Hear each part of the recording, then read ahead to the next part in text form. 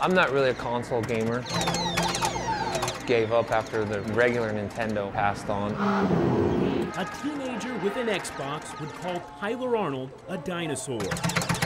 He's okay with that. Nostalgia, a lost environment. This old gamer's an arcade man. They're all over the place, and now they're few and far between. So I feel stepping into the arcade room, especially with all these screens on all at one time, definitely offers a buzz to the air. This collection, Star Wars memorabilia, vintage movie posters, games, toys, it's a result of a lifetime of care and dedication, diligently saved allowance money, and almost a decade ago, a once-in-a-lifetime find.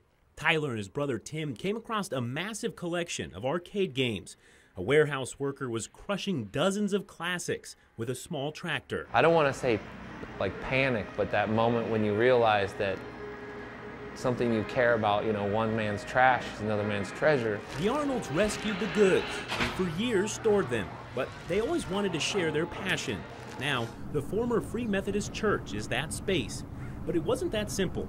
Zoning laws only allow this building to be a home or... To assemble there, it has to be a church.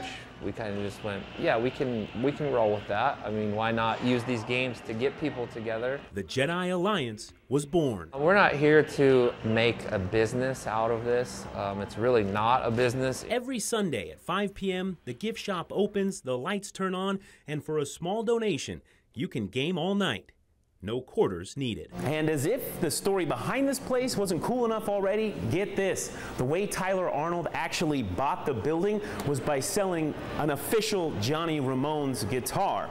$71,000 later, he had a home for the Jedi Alliance. A 501c3, this is a church.